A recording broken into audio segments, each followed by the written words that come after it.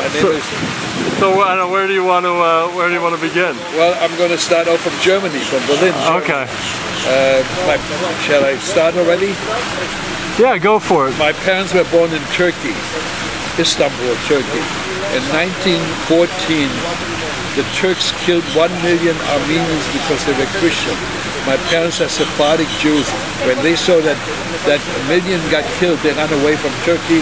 They went to Germany because the Germans and the Turks were partners in the First World War. Where are your parents originally from? From Istanbul, Turkey. From before that?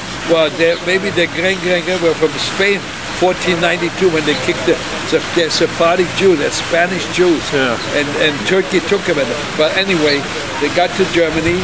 And my father liked the German because in 1920 everything was done. And then he opened up a Persian rock shop, and everybody thought that we were Turks instead of Jewish, because my father was, Sephardic. They didn't look like Orthodox Jews. They looked like regular Jews. So anyway, I make it short.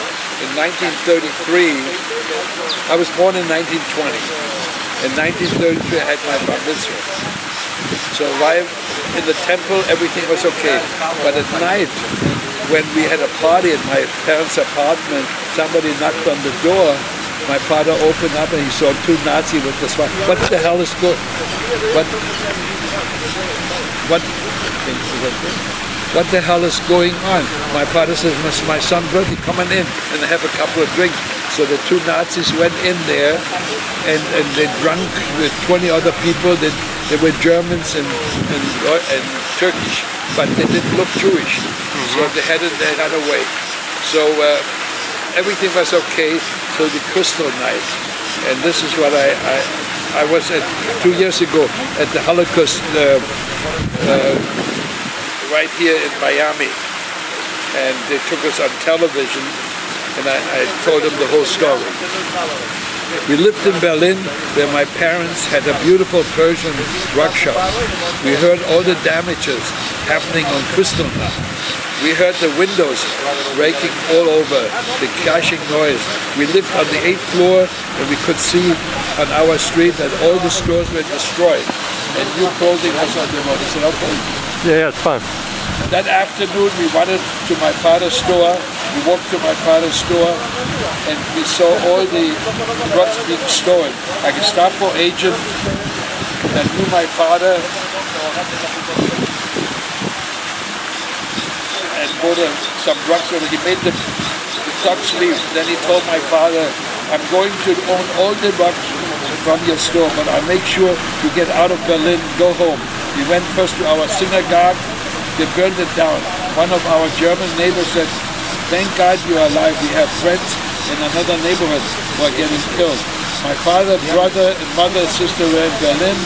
We talked to them once, but never again. They all got killed.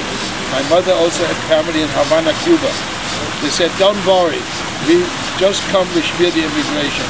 So the afternoon, after Crystal Night, the Nazi came to our house and told my father, "Write down that you give me your store because I paid for it. You give me all your money from the bank, but I'm going to get 3 tickets for you, your wife, your son, to go to Havana." So we wrote that the Nazis was entitled to our store and our money. That was the deal, and that saved our life. Without the money, we would all have gotten killed.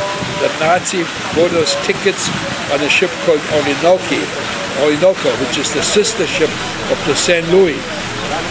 He said we could take our furniture to Havana so we could have something. He drove us to Hamburg in the back of a Mercedes. The ship left the next day. We saw our belongings on the dock, but when my father asked the captain to load it, he says, "We didn't pay the German enough to leave. If we paid in Havana, we would send it." He said, we kissed each other, and thank God we were on the ship. In Havana, we paid off the immigration officer and got in.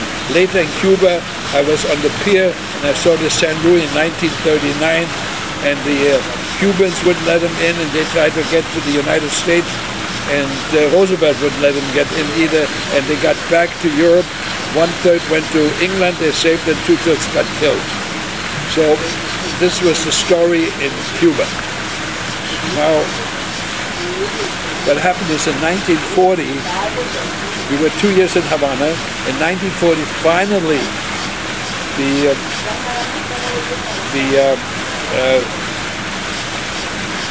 just to make sure, the United States Consul General, Republic of Cuba, before me, Raoul Washington, Vice Consul of the United States of America, duly commissioned and qualified personality, came Norman Hayon, who being duly placed under oath, deposed and says as follows. My name is Norman Hayon, and my present home is in Finca Paso Seco, Calabazar, Havana. I was born on March 20th, 1920 in Berlin. I wish to proceed to the United States for permanent residence, but as my citizenship is undetermined, I'm unable to obtain a valid travel for my journey. They gave us all the business. My parents and I all we went to 1940. We got to New York. In 1940, one of my relatives said, "You know what, Norman? There's a German place on 86th Street in New York City." I go there and I saw all swastikas happening. I said, "What the hell is going on? This is Germany? This is the United..." It was about July 1940. All of a sudden in the newspaper there was a big sign that says, "Fritz Cuban will have a meeting with German-American Bund at the Madison Square Garden in New York." I went there and I saw 10,000 with the swastikas all over. So I said, "You know what? I can't take this any longer." So my friend says, "You know what? Why don't you join the army?" And in 1942, all my friends joined the army, and here is what I have all the papers here. Mr. and Mrs. Caleb Hayon from Anthony Avenue come to see their German-born son Norman leave for induction into the U.S. Army. I'll read this later. But what happened is, because I spoke German, there's a place in Hagerstown, Maryland called Camp Ritchie. As a matter of fact, they made a movie out of it. They taught us how to interrogate German prisoners. And also they showed us how to do encoding, decoding messages. And to make it short, we were there from, I would say from January 43 to June of 43. And then, to make it short, they took us on a ship, and on a big ship we went past Gibraltar, and the first place that we went, Algiers. I was with the headquarters of Eisenhower. I was in charge of, here it is, code clerk in Eisenhower's headquarters in Algiers. Set codes for converter machine, encoded and decoded messages, operated secret coding machine, which is called Cigaba machine. Checked encoded messages, cryptographic technician, encoded and decoded graphic. So anyway, we learned that, and then in 1944, we finally, our outfit called 849 Signal Intelligence moved to Italy, and we took over the palace of the king in Naples, Caserta. We took over with in Italy? In Italy. Naples and the palace was called Caserta, about an hour away from Naples. So while we are there in coding messages, the infantry at Mount Casino captured the Germans from Mount Casino. So they said to our head, "Hey, call these German Jews in, we want to interrogate them." So what happened, we were about 20 of them. We took our Jeep and we drove from Naples to Mount Casino. Once we were in Mount Casino, the infantry took about 20 Germans there and said, "Okay, interrogate them." So I took my .45, I said in German, "Hände hoch, put your arms up." The ones that went up like that, I said, "Take your shoulder." Some of them had SS tattoo. We didn't interrogate them. The infantry soldiers took them in the woods, but the regular soldiers, we said, "Ich bin ein Jude, I'm going to kill you if you don't." I got all the information. That was our job till the end of the war. The war ended. The U.S. Army? Yes, sure, U.S. Army. I was in military intelligence, U.S. Army. As a matter of fact, it was called, I got everything here. So you're a veteran. 849 Signal Intelligence Service, Mediterranean Theater, U.S. Army. Here, APL 512, U.S. Army. See? Yeah. That was in May 45 when the war was over. Then I was in charge of 400 German prisoners in the U.S. PW camp. The orders to hire. So that was my job. But after the war, I had 3 points here. Show you that.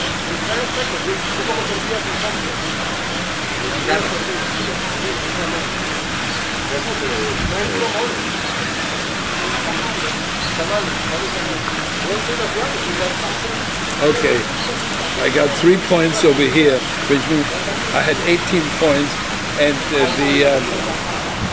they said, well, we want you to go to Germany, open up a government with them. I said, no, I got 18 points, I'm entitled to get back to this. I want to go back. So October 1945, I got back to the United States. And that was my story. And what did you do after that one? Well, that's what 2 weeks after I got out of the Army, my friend says there's a nightclub here in 69th Street in New York City called Vienna Cafe. I got in there, and there were 4 beautiful girls sitting. I said to her, may I have this dance? While I'm dancing to her, I said, gee, you got an accent? Oh, I was born in Vienna, Austria. And I said, well, I was born in Berlin. So we spoke German, and that's how we got together. How's your wife? In 1945, 1948, we got married. How old were you then? I was 28, and I was married 61 years. So we had a wonderful marriage. I have a son and everything else. And where does your son live? He lives in Boca, and he's an optician. He's there now. I was there a couple of weeks ago at my birthday there, 93, but I don't tell anybody how old 69. I am. No, when the woman asked me how old I am, I said, I was born in 1944, and she looks at me, she says, you're 69? Yeah, I love 69. I don't tell her the age. Listen, there's so many people that are in the 80s, they don't know, I do everything. Your mother knows me exactly the way I am. So that's about it. Okay, well, all right? You want to have some pictures or something? Yeah. See?